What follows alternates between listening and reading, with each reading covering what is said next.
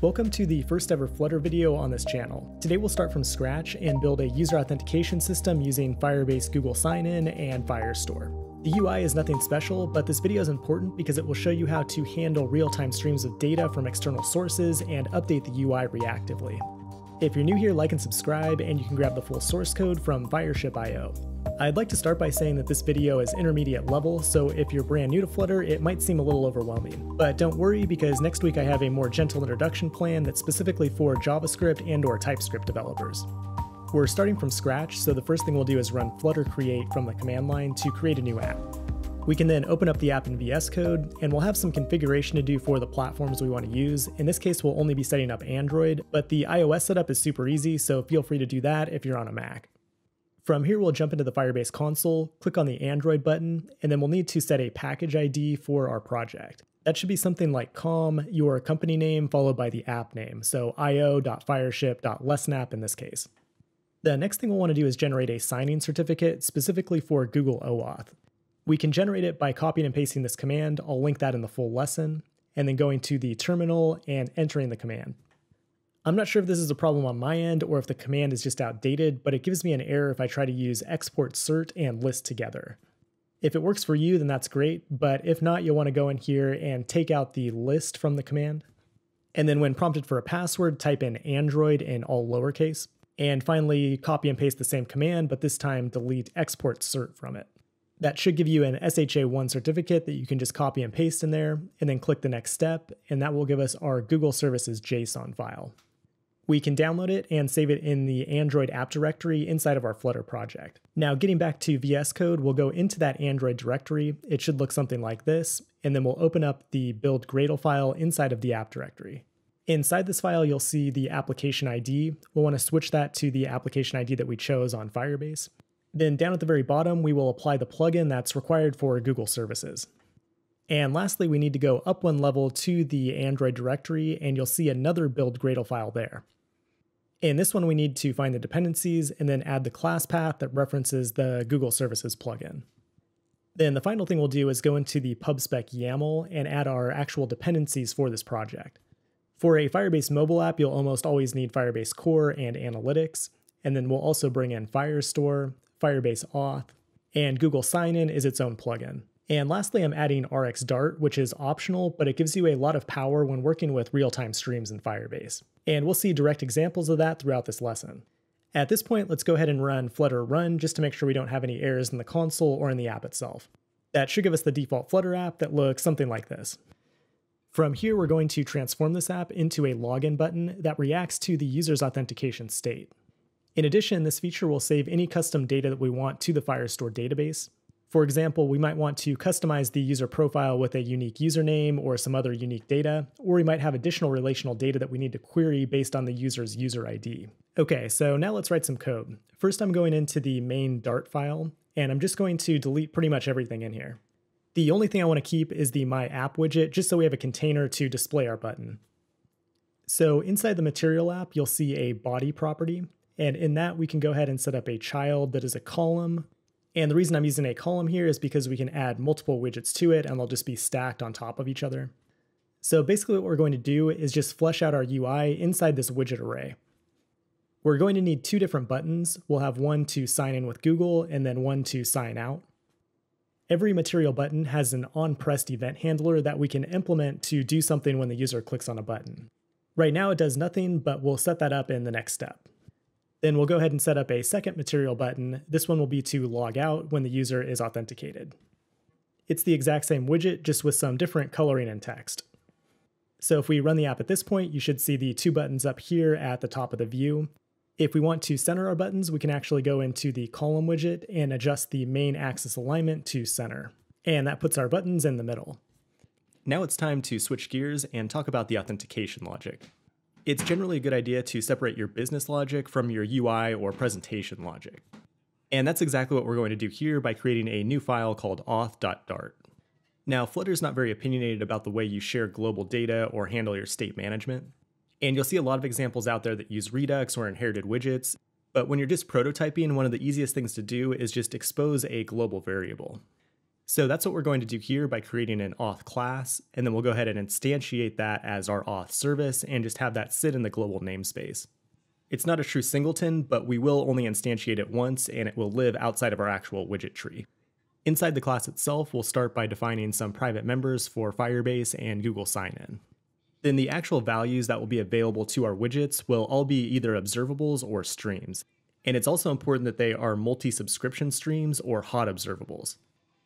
In Dart, a stream is only able to handle one subscription by default, but we want to share these streams in potentially many different widgets globally throughout the app, so that's an important rule to follow if you're exposing a global stream. The observable user is the user that we get from Firebase authentication, while the profile is the custom user data that we save about that user in the database. And lastly, we'll create a subject for the loading state, which is just an observable that we can push new values to manually. So these three streams define our state, and then we'll have our widgets listen to them and then update the UI reactively. The next thing we'll do is just go over all the methods that are available on this service. Google SignIn will be used when the user taps a button and it will take them to their Google account so they can log in and authenticate. Update user data will update that user's record in Firestore. And sign out will sign the user out of Firebase. The first thing we'll do is go up here to the constructor and define the user observable. So by default, Firebase is already giving this to us as a stream, so we can just wrap it inside of observable. And that will change anytime the user signs in or signs out. Now, in order to retrieve the user's profile from Firestore, we first need to know the value of their user ID. This is where RxDart is going to start making our life a lot easier, because we can just use this switch map operator, which will listen to the value of the user observable. Then it will switch to a different observable, in this case the observable of the Firestore data for that user. So we can just point to the user's collection, grab the document with the corresponding user ID, grab the snapshots, and then I'm also going to map the snapshots to their actual data payload just for convenience here. When the user is not signed in, we're not going to have a user ID. So in that case, we want to return some observable data from switchmap, which we can do with observable just and an empty object. So that gives us observables we can listen to in the widgets. Now we just need a way for the user to sign in. As soon as the user clicks on the Google Sign-In button, we're going to flip the loading state to true. And we can do that by simply calling add on our loading stream. Then the next thing we'll do is just follow the steps required to get the user signed in. So first we will call the Google Sign-In method, and that will trigger the sign-in process. Once that's completed, it will give us the user's ID token and auth token. At this point, the user will be signed in with Google, but not Firebase. But we can easily sign them into Firebase by just taking the tokens and then passing them to the Google Sign-In method from Firebase auth. Then we'll update their user data in Firestore, which we'll implement here in the next step, and then we'll flip the loading state to false. The reason I put this in a separate method is that if you have multiple sign-in options, you can reuse this code for each of them. And basically, we're just making a reference to the same Firestore document, and then we're calling ref set data with whatever custom data we want to put in there. I'm going to add a timestamp of the current date just so we can see that update when we sign in and sign out. And adding the merge true option will make this a non-destructive update, so it won't overwrite any existing user data in that document. And lastly, we can just call auth sign out to sign out the user. So that takes care of our business logic for authentication. Now we can get to the really cool part, which is making Flutter reactive. We'll look at two different ways we can make the UI update when the values in those streams change. The first one we'll look at is a stateful widget, which works very similar to a React.js component if you're familiar with React. But first we'll go into the buttons that we defined earlier and implement their onPressed event handlers. That's as simple as calling auth service Google sign-in and sign out inside of these functions. At this point, you should be able to sign into the app with your Google account, and when you do that, you should also see the data updated in Firestore.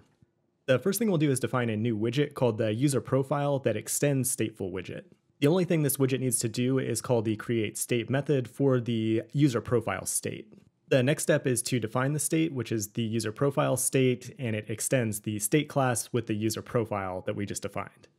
Now, this widget can listen to our global streams and then set its own internal state that we can actually show in the UI. In this demo, I'm just going to be really lazy with the UI, and we'll just show the user profile and the loading state as a string. Now, when you set up listeners on a stream or observable, you usually want to make sure that the state is initialized, which you can do inside the initState lifecycle hook. So all we have to do here is call the auth service profile listen. That will set up the subscription, and then that will give us the state from that subscription, and then we'll use it to call setState on the stateful widget. SetState is important, and it's built into stateful widgets. and it just tells the widget to re-render when it's called. So you should only use setState to update values on the widget. All the computation should be done outside of it. Then we can go ahead and do the exact same thing for the loading state from the auth service. And now the UI for this widget will re-render anytime the values in these streams change. Now we don't have any UI in this widget yet, so let's go ahead and add that inside of its build function. Again, I'm being super lazy with the UI here, so I'm just setting up a column that has a container. Then we'll render out the underlying data as text widgets. So this is nice for debugging, but obviously not what you'd want in a real app. When we log in, we should see this object that's the data from Firestore, and then below that we have false for the loading state. You'll notice that even though we're logged in, we're still showing both the login button and the logout button. Instead of doing that in a stateful widget, we can actually do it in a stateless widget using a thing called a stream builder. You'll also notice that it has a lot less complexity and boilerplate code than the stateful widget. The stream builder is a widget itself that takes two arguments. The first one is the stream to listen to, and then the second one is a function that will return some UI elements based on the state of the stream. So for our login button, we want to listen to the user observable, and then if the user's logged in, we'll show the sign out button. If not, we'll show the sign in with Google button. So the builder function gives you two things to work with, the context and then the snapshot of the stream itself. In our case, the snapshot will be the user, so we can see if the user has data, then we know that the user is logged in. Otherwise, we know the user's logged out. So we can actually just go and grab the material buttons that we already created, then put them into the corresponding spot in this conditional. So now whenever the stream emits a new value, it will just automatically re-render based on this logic in the builder function. I'm going to go ahead and wrap things up there. If this video helped you, please like and subscribe. And I'm really curious to get your feedback on this video. My plan is to make a lot more Flutter videos in the future, but it's really based on what you guys want to see. Make sure to grab the full source code from Fireship.io. Thanks for watching, and I will talk to you soon.